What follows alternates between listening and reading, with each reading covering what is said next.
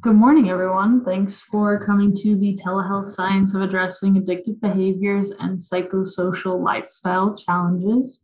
My name is Louise Knott. I'm a project officer for the Telehealth Resource Center program within the Office for the Advancement of Telehealth at the Health Resources and Services Administration, and I'll be the moderator for the session. Our speaker is Bob Gold, the Chief Behavioral Technologist at GOMO, or GoMO Health. Bob will present first, and then we'll take questions at the end. If you're tuning in virtually, you can put your questions in the chat, or feel free to unmute at the end. We also encourage you to read Bob's bio on the virtual platform. And yeah, thanks so much for being here, and I'll pass it off to Bob.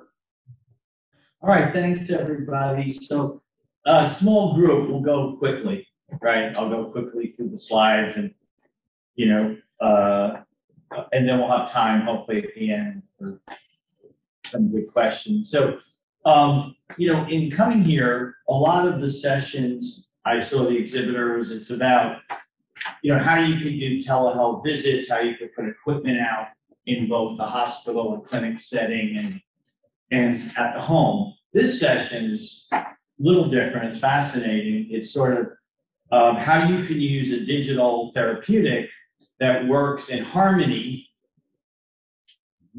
with an in-person or telehealth visit, right? Because 99% of the rest of their life, they actually have to activate the things you're telling them in the care plan. So people don't end up in the emergency department for the half an hour they're on a televideo or in person. It's the other times they go awry because it's tough to follow a plan, right? So that's what we're going to talk about. How do you engage the whole person? So my background, my science is the science of developing and fostering human resiliency. So it involves about half of behavioral psychology and half of cognitive neuroscience. It's very interesting. Just one little tidbit I could tell you doing this around the world. We engage over 10 million lives a month.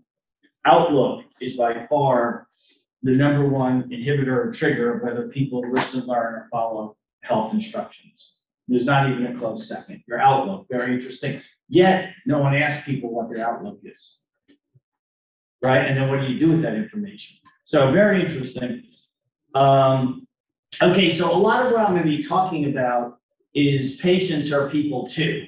And if you expect them to follow a plan, in this case, you're talking about addictive behavior, so substance abuse and other things. However, if you expect them to follow a diabetes plan, or they got out of the hospital from heart failure, they have a life too, right? And it can't be divorced from that life. It can't be an interruption to the life, right? So how do you do telehealth that integrates their life into the telehealth protocol, right? Outside of just doing the visit or collecting metabolic data via a machine of some sort. And basically the idea of what you're going to hear is we have an evidence-based science method, digital therapeutic that involves people in the plan of care in their life, okay? Because if you involve them, they are 5 to 7 times more likely to do it, right? It's just like all your jobs. If your boss tells you what to do and you have no input, you're less likely to do it. If you have a lot of input, you're more likely to do it.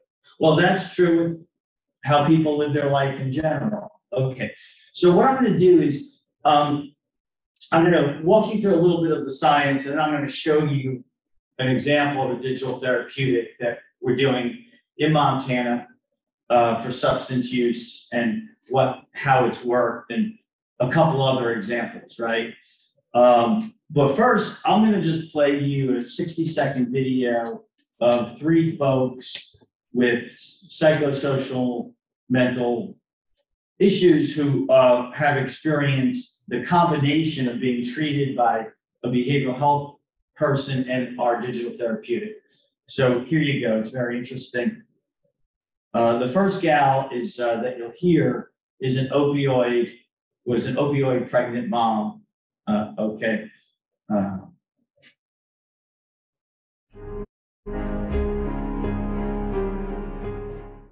I'm still learning to communicate with people. These texts give me the support that I need without having to talk. The stories that are sent to my phone let me know I'm not alone and that others have gone through what I have. There's been some days where my depression has been really down when I woke up, but then when I get the message, and it says, if you feel down, get up anyway, get dressed and go. And it's helped where I have done it, and the day has turned out great. One of the struggles I have is leaving my house. Whenever I feel any kind of vulnerability, the first thing that happens is I'll isolate and I'll stay home. When I would get my message every morning, it just reminded me that I was connected to something bigger. It reminded me of the good things here. It was like somebody was reaching out to me from Bridgeway saying, come on, we need you here, we want you here. So one of the interesting things about the first gal, she said she's relearning to communicate. So when you have an addiction of some sort and a behavior, it causes all sorts of issues. How do you communicate? How do you do it? And you need to kind of practice. And what is your brand? How do your children view you, your parents, your family, right? So it's not just instruction, it's how do you relearn that? So she said, so she's relearning, we're teaching her by a more consistent flow of practice, how to relearn to communicate. By the way, she now has a steady job, she's pregnant again, she's doing very well just as a stand-up. So what we're gonna be talking about, a lot of the stuff, like I said, in telehealth is human to human. I'll do a video call or chat. We're talking about this next item of digital to human. How do you augment that, right? And by the way, our system, we do put out a lot of medical devices, but today's session is really understanding the person and how do you deal with them. Okay. So basically, the basic thesis is the way healthcare provides customer service, patient engagement, right? In general, there's a lot of the way doctors, nurses, not necessarily social workers, but they're taught a lot about what's on the right. But meanwhile, if you look at why people, for example, with precision medicine, what's the difference how precise the diabetic formulary is if 50% of the people aren't taking it right? It's like, so, and the reason why people come off things or don't follow things is mostly on the left. Right? So does your behavioral state exacerbate your physical condition? Does your physical condition exacerbate your behavioral state? Yes. So in other words, you have to treat both of those. So the expertise that we built into the digital therapeutic is on the left, and we embed the clinical kind of care plan, the physiology of it within it, right? So it's an engagement protocol that sits on top of a clinical right? So that's the idea. And it's all about treating the person. So now I'm about to get into the specifics on how we do it, but I just want to show you, while today's talk is sort of behavioral health and addiction, the center column, I just want to show you applying this technique via our partners who are healthcare plans, providers, hospitals, pharmaceutical companies, medical device companies. We're deployed all over the world doing this, and the outcomes are tremendous if you combine the digital therapeutics. So just to show you, and by the way, most of these outcomes were rural communities. So for example, in Nebraska, we reduced preterm birth. In Kenya, Africa, we reduced preterm birth from 12% to under 1%. Significant reduction in ED, dealing with understanding a woman's anxiety, stress, depression, and addressing it right earlier. Okay. How large populations are you working with in that first column? Tens of thousands or hundreds of thousands. Used your app. Yeah. Wow. And there's actually no physical app. It's messaging. You'll see in a second. All right. Right. There's no physical app because you'll see why. There's a level of intimacy and personalization you can't get necessarily in an app. So again, I'm not going to cover all the stats, but I just want you to see that the technique, is used across the board. we have a joint program with the American Heart Association because they needed a behavioral science and they needed a way to individualize their care plans. So, and the same is true in diabetes. Interestingly, the third stat, we've increased people actually showing up for appointments and staying on therapy. So, they work together, right? The idea is it works together. Okay, so now we're going to focus on the use of the digital therapeutic for addictive behaviors and addiction. Okay, and then we're going to walk you through some examples. Okay. So anyway, what do you think with addiction? Well, folks who are addicted have a lot of impact, and you can see some of those, right? So it's not necessarily an easy thing, right, to change a lifestyle and a change in addictive behavior.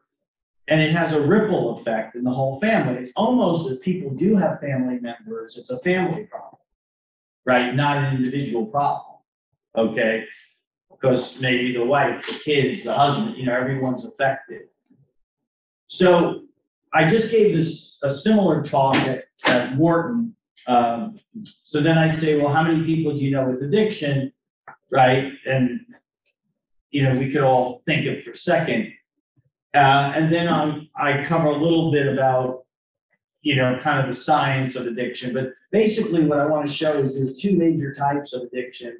A lot of people just think of substance addiction, okay? Right, which we all know that could be alcohol, drugs, those types of things. There's tremendous amount, especially with COVID now, has exacerbated process addiction. Okay, and I'm going to show you what some of those are in a second, right? So I'm addicted to a process, I'm addicted to a substance. So as an example, if you add up all these addictions, you can argue somewhere between 15 and 16% of America exhibits addictive behaviors. So these are actual stats of percent of people. The highest is cigarettes at 15%. But you can see there's sex addiction, exercise addiction. Just look at Tiger Woods. It ruined his life for 20 years. He was a sex addict, okay? He was addicted to the process of sex. Whatever your addiction is, right?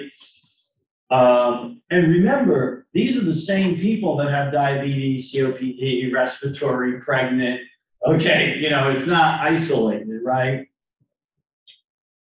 And again, there's a lot of negative consequence. So then I typically ask again, now with that definition, how many people do you know with addiction? So it was fascinating when I just did this talk at Wharton. It was like, I know 4 or 5 people or 3 people. And then it was like, okay, I know 30 people. Okay.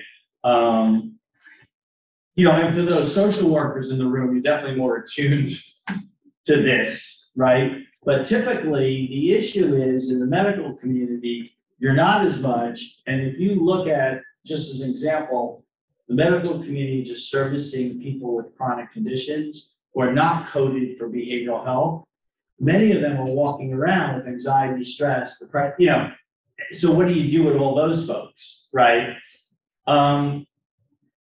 So the question is, in behavioral health, are standard treatment options enough? So these are examples of typical options that you may do via televideo, telehealth, or in person, or some combination, right?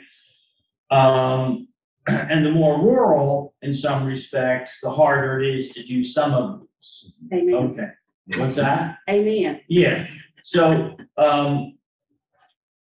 the question is, a lot of the standard treatments have definitely demonstrated effectiveness. The question is, can we help them even be more effective? And then the other issue is, if you look at the bottom, I didn't put the stats for all the addictions, but for example, under 10% of people who should go for treatment aren't. So it's like, okay, so the 90% aren't, right? Like, okay, 10% of people on tobacco aren't going for any behavioral treatment. So the question is, what can you do and how can you augment and how can you engage people in their lived environment, right? So, and how does it work in tandem with the treatment plan? So that's what we're going to get into now. We're going to dive into it. What I'm going to do, the example we're going to give is a program in rural Montana around substance use offenders, those who come out of prison and who are picked up by the police, but given the option to go to court treatment versus be arrested. And we're going to actually show you that program. Before I do that, just to give you an idea, this is a 60-second animated video of one of our programs dealing with smoking cessation. And it kind of walks you through how it works and that type of thing. So I just want to give you an idea of the whole program so you get a feel for it.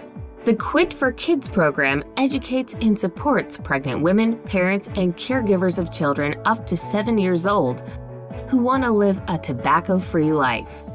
Sometimes the hardest part of quitting smoking or vaping is feeling like you don't have encouragement or advice. With Quit for Kids, you're never alone. The program shares helpful information, including tips to manage smoking and vaping cravings, information on healthy child development, and advice on creating and maintaining a healthy lifestyle. To get started on this free program, text QUIT for KIDS to 53016 and fill out the short form to get enrolled. Once you do, you'll receive texts with tips on topics like steps to quit smoking or vaping, emotional support, trigger, craving, and stress management, coping with withdrawal and preventing relapse, healthy eating, and child's growth milestones. The program also offers real-time support for common problems many experience during their journey to quit. These in-the-moment responses are delivered when you text these specific keywords. Trigger for support when feeling a craving, mood for feel-good motivational messaging, relax for comforting words to help deal with anxiety, song for a link to uplifting music, spirit to make you feel stronger. You can choose to connect with a Quit coach by texting the phone number in your welcome message to get personalized support that will help you stay smoke-free. Text QUIT for KIDS to 53016 to get the encouragement you need to quit smoking or vaping for yourself and your child. You can do this. It's an interesting, we're going to get into the specific program in Montana, but it's a push-pull strategy, so they can interrupt the protocol. Like sometimes people get an urge to smoke after dinner or at a certain point, so how do you alter their mindset for 15 minutes, whether it's drugs or smoking, then you're 50% less likely to relapse, so to speak, if you give people, so we're there in the moment with them. It could be Saturday at 2 a.m, right? And when you tell us something like texting, it alters the regimen and it deals with your situation in the moment. Because setting up an appointment to do a telehealth session 3 days from now is not the ticket because you got 10 other problems by then. Now, having said that, the counselor who's going to see you 3 days from now, wouldn't it be great for him or her to know you've had these issues the last week? Because a lot of times when people get on televideo, they have so many issues, they don't know what to say, and they may forget to say the most important one, and they may not understand the patterns and correlations, but if your care team saw the data, it could really help inform and have a more powerful visit, whether that's in person or televideo. Okay, so let's look at the general science applied. Now we're getting into kind of my science that you're saying, unlearning and learning. So, for those of you who know a little bit about epigenetics, sometimes if you have come from an environment or family, there's certain things you have to unlearn. Addiction, some things like other things is almost could be inherited culturally within the family, right? So genetically within the family. Genetically within the family, right? And learned behavior within the family. So anyway, I want to point out that the healthcare doesn't apply best practices in its delivery, customer service delivery compared to other industries. So for example, let's use an example. If you want to learn the piano, you may get instructions for 30 minutes once a week or an hour, but you're told to practice. Without practice, So in football, just to give you an example, it's 32-to-1 ratio of practice to play. If you're learning to act, if you want to be in a play, right? Kelvin, you would be good to play the bow tie, the whole thing. So, the director may be giving you instruction, but then you have to practice. Where's the practice in healthcare? You're told what to do. How do you practice it? That's the key. In your stressed out environment, it's one thing to sit in a group or individual session. Then I go back to my crazy, stressed out world. How do I practice it? And that's what we're going to show you, right? That's what we do, right? We help people practice what the care plan is saying to do in the lived environment, in between all the sessions, right? So we're going to focus now on Rimrock is a leading behavioral health organization in the state of Montana. Okay, and they work with the Attorney General and the Department of Health, and they handle a lot of the substance abuse cases, both people coming out of prison who are nonviolent crimes related to that, and folks within the community. And the program has 6 different Native American Indian tribes, okay? And our system culturally adjusts based on what tribe you're at, or in other places, if you're in a vulnerable community, it individualizes to the person, right? So, okay, so these are typical things you'd see, goals and objectives, in a program addressing substance use, right? But these are things that we do, reinforce therapies outside the session. We're going to give you the punchline at the end, reduce the relapse rate, reducing recidivism, right? So, and the program, the state can only afford, and the coaching can only afford, it's more intensive for a few months than less intensive, and it typically stops at 6 months. But if you're going to change a habit and a behavior, not easy. So our digital therapeutic goes for 1 year minimum, and now we're working with the state to increase it, right? Because it takes a while to get people back adjusted. It's not necessarily easy. And our cost at $1.50 to $3 a month a patient is very doable, as an example. That's the cost. So very doable. Okay. So in what you're going to see some examples of how we message people and how the program works. But just to sum it up, we're addressing, these are the types of things they're learning in this court treatment and drug program from a peer specialist or behavioral counselor or social worker. But this is what we're reinforcing, right? Thinking errors, big issue. I don't think I can get back to society. I don't think I can get a job. I don't think I can get this. Well, if you're thinking that way, it's harder to correct the problem, right? So how do we change someone's outlook? How do we change their perspective? And it's not from a couple sessions once in a while, right? So these are the things we work on, and I'll show you examples of those in the messaging that they get. And mostly via text messaging. About half the messages have a percent of messages have a link to a little video, have a link to a little care page, one mobile web page. Anything more than one page, cognitive overload, people will shut it down. Okay, it has to be short, simple, it has to fit into their lifestyle. So to get a little deeper, these are some of the different topics. Interestingly, well, I'll talk about it in a second. So, and we supply a lot of peer videos and things to them. This is what, and they can submit their own story. This is how I coped, and then we spit it back to the team. People love that. They love peer stories, more so than the clinicians. Like, this is how I cope. It's great. People love it. So basically how the digital therapeutic works, these all work to be configured to the treatment plan. So in here, some of these people start in partial day, they go to intensive outpatient, they go to outpatient, and GOMO actually continues past outpatient. So we know when they're going through the phases, the counselor can hit a button, the patient can hit a button, And it brings them through, it works in conjunction with the phases to help them go through the phases. So it's all configured to be in harmony with the treatment protocol that the providers are using. And then the messaging changes. Now, one thing I want to point out, we're asking a lot of questions, like we said, so we're collecting a lot of life factor data points. But here's something that the digital therapeutic discovered that would have been harder to without it. So if you look at the parenting, when we first started this, we didn't have a parenting message track. Okay, what we discovered, a lot of the people who weren't adherent to, weren't likely to continue, one of their big issues is how do they deal with their children for those who have parents.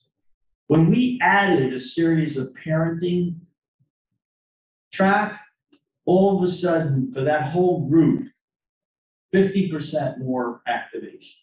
Like we're helping them to deal with their children. Like they need practice, they need coaching, they need, and this is not something, all these topics, it's just hard to do in a half an hour, 15 minutes, an hour. You can give some advice, but how do they go back and do it? And then we reflect with them on it. You know, it's very interesting. And then in drug court, like when they have to appear, you know, Sally, how do you feel about your appearance with the judge on a 1 to 5?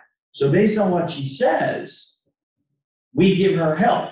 And if it's like, I'm really freaked out, and it is hours that the counselors work with a peer specialist, we immediately escalate to the peer specialist.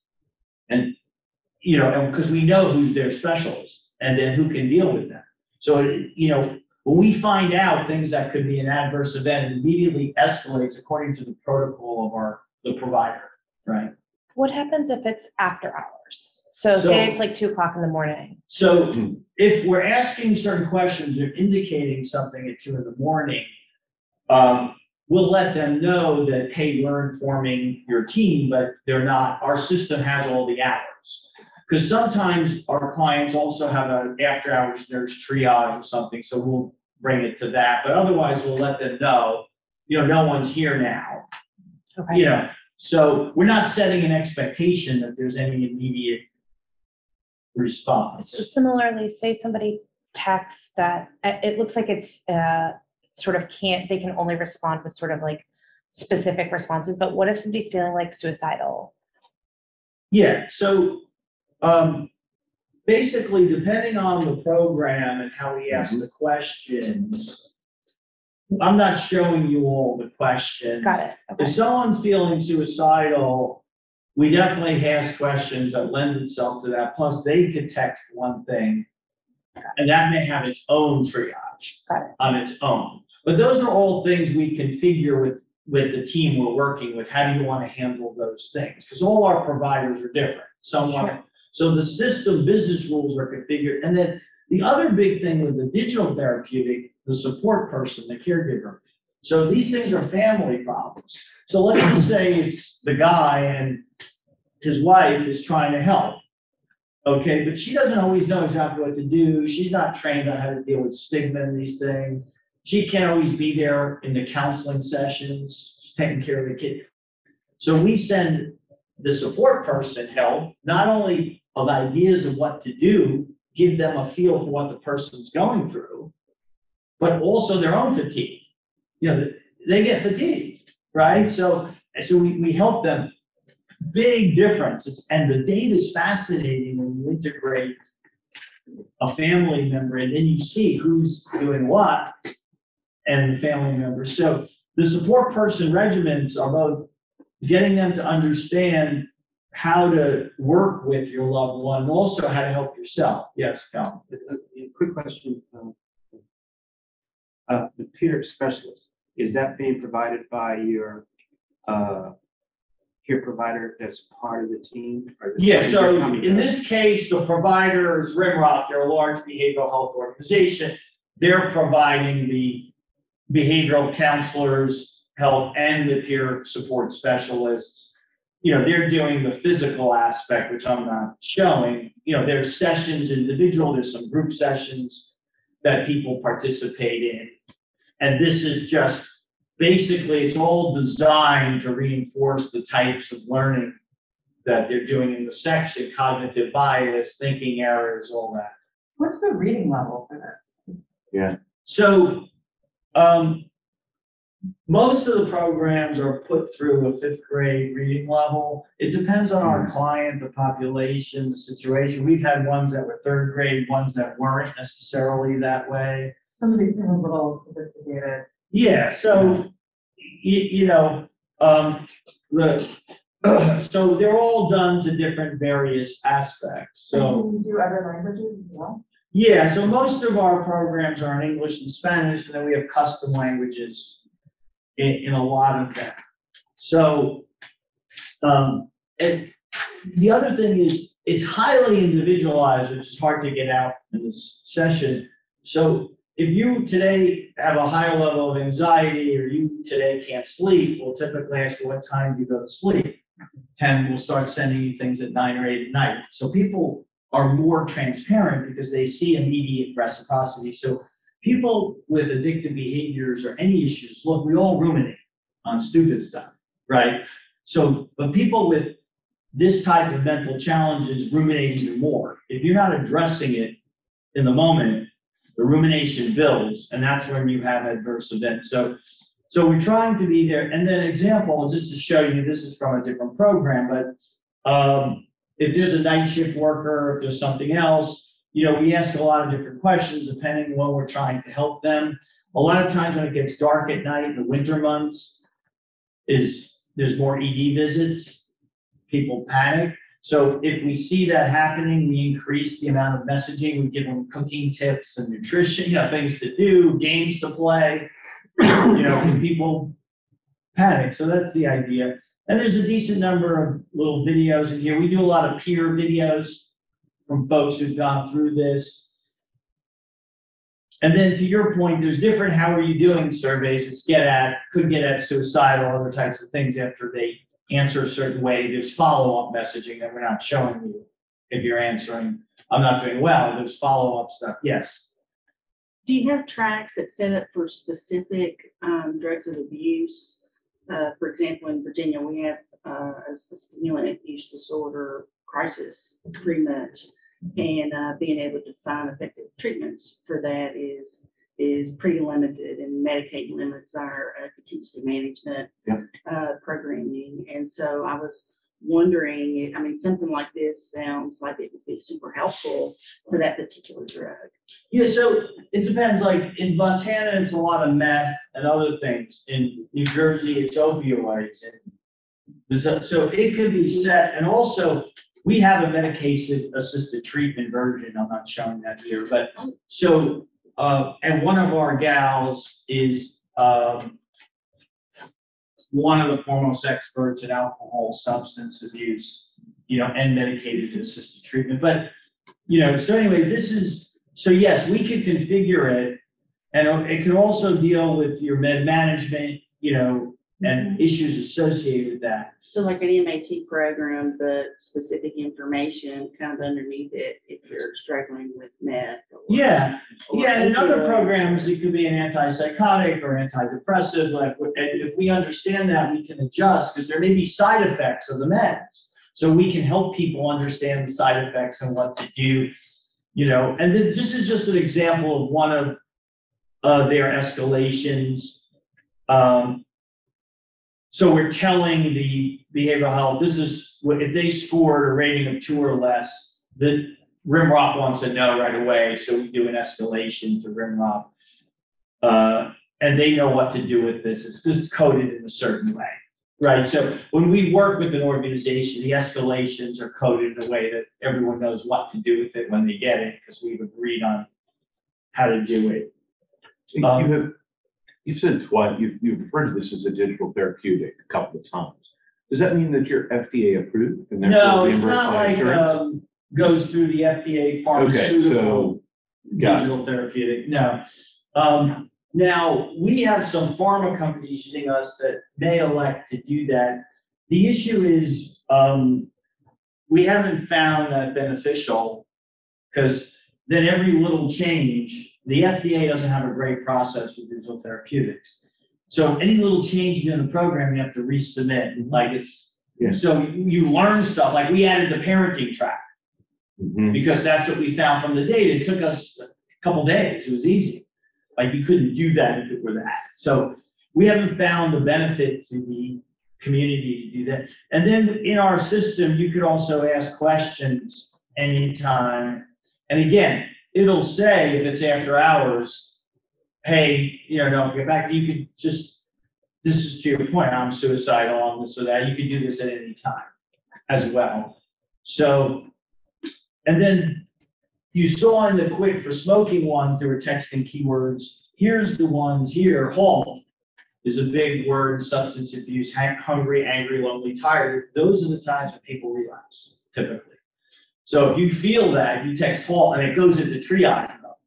So that's why when I put at the very beginning, how do you involve the person in their plan of care? I think you're starting to see they answer questions and adjusts. We do this and adjusts. We escalate to a counselor when they need it. Okay, I can interrupt my regimen, tell and get something, and then it adjusts, right? Like, so you're really working with the person, and the data for the care teams are fascinating. The correlations from predictive and non-predictive analytics are fascinating, and it enables a visit to be much more productive because you can see, oh, Sally, I see you've indicated you're highly stressed over the last 3 weeks, and for this, like maybe Sally wouldn't have brought that up on the call, but now you can see the data, so it's really kind of cool. I'm almost done, so real quick, a couple more slides. So the technique that we built is called MILD. It's an integrative micro-learning, micro-doing, right? Because remember going back to the slide, practicing? Okay, learning is one thing, but if we do things and then a lot of times we reflect. So we'll give you something to do, and then a week later, we'll say, oh, how'd you do with that? And what did you learn from that? Like just to get people think, because in cognitive neuroscience, sometimes you have to repeat something 6 times for it to make it to long-term memory, as an example. So if you get people to reflect, when they're panicked, they can recall it. And so how do you get people to form a neuron pattern to recall something when you want them to? Not to get that deep. So we use a technique, micro-learning, micro-doing, and it's quick, it's short, it's snackable bites. It's not long. Everything's quick and short, which then they learn that. They like that. Okay, quick and short. It's like how, at work, you get the next long email you delete. Okay, that's healthcare in general, right? Okay, so here's the summary slide, my last slide. So here's the whole approach in a nutshell. So the idea is, how do we take what the clinicians are saying in the care plan and get you to practice in your environment, homework and play? Because that's going to change your outlook, that's going to change your behavior, and that's how you're going to develop and foster resiliency. So you'll see, practice nurtures routines. A routine is not a schedule yet. Okay, then we got to reinforce it. So by personalized guidance and reinforcing it, now you form a new schedule. So just picture it like, I had an addictive behavior, I was on drugs, now I want to get a job again, I want kids, I need a new routine, I need a new schedule, right? Repetition fosters confidence and builds self-believability. Okay, so now we're starting to say, well, maybe I can do this, because we give them little things to do and we reward them. Like little things. Okay, maybe I can get through this. You know what? Maybe I can change, right? Even if this were diabetes, you know what? Maybe I can eat better, right? Whatever the case is. Believability alters outlook. Okay, if we could alter their outlook, thinking errors goes down, all the things that keep them down, that's the outlook, the new schedule, form a new habit. That's what we're trying to do. Habits then get into muscle memory, because recall. If this happens, I'm not running to the emergency room, I'm doing this. If this happens, okay, oh, right. I walk my dog, I take my pill. Okay, yes, I remember that now, And then that's what Hey, creates. hey, Bob, I just want to let you know you're at time, so. Okay, that was it. I'm done. Okay, sorry. Develop and foster resiliency in our world. And thank you everyone for listening and coming, and hopefully some of this helped. Thank you. You did. Thanks. Thank you so much. Bob, what is the number one or two requested services, I guess I should ask? Well, we do a lot in Medicaid. So we do millions of lives in 15, 20 states in Medicaid. So I would say in the Medicaid environment, the top things are maternal child health, prenatal to age 8, because all the HEDIS measures, the baby vaccines, all the stuff, prenatal, postpartum depression. We're doing a program in Georgia, Mom's Heart Matter, for vulnerable, underserved rural moms. A lot in the Black community, a lot of deaths postpartum from hypertension and those things. So we're working with the FQHCs, the state, so as an example. So I would say maternal child health, behavioral health, I'm talking about Medicaid now, right? Diabetes, and asthma, depending if it's an urban environment, from all the diesel fuel, tons of asthma. And then child obesity in rural communities. So that's the big Medicaid. And Medicare, we're doing more COPD, heart, diabetes, chronic kidney, those types of things. Are you finding that Medicaid is covering cost, or how does the financial piece work? Yeah, well, some of what we do, like, are eligible for some of the new Medicaid, Medicare reimbursements, right? So we can work with you on that. And then other times, based on our client's cost of delivery, like, for example, the example I gave with Rimrock, for what they pay us, they're able to have 50% more patients with the same staff. Because we're doing a lot of the communications. Yeah. So from a cost of goods sold, from a staff scaling, it's big. So sometimes it's not covered by Medicaid, but because they're only a few bucks a month, depending on all your other costs, non-reimbursable phone calls, hassle, people ending up, what's the cost, of that? So it all depends on the program. Do you have any research-based information? Yeah, we can send you, if you give me your. Cards? Oh, I'd love. Yeah, we have white paper, we have a lot of medical economic data. We're not lacking from that, because we're not new. I mean, we're fairly well deployed. It's working well, it's growing. Our latest is we're addressing foster cares, and then hopefully that's going to scale across the US. Interestingly, in Medicaid, they don't really have data about the difference in cost, treatments, handling of kids in foster care, foster parents are home. They don't have, so we're doing our first program in the US on that. We'll be launching. So Virginia is big on their the substance abuse right now with what they call an ARCH program, and I'm an FQHC person. Okay. And director of 3 OBATs, office-based addiction treatment. And when I heard you talk, I just had light bulbs. yeah, no, I'm just going to write that everywhere. down, because I'm going to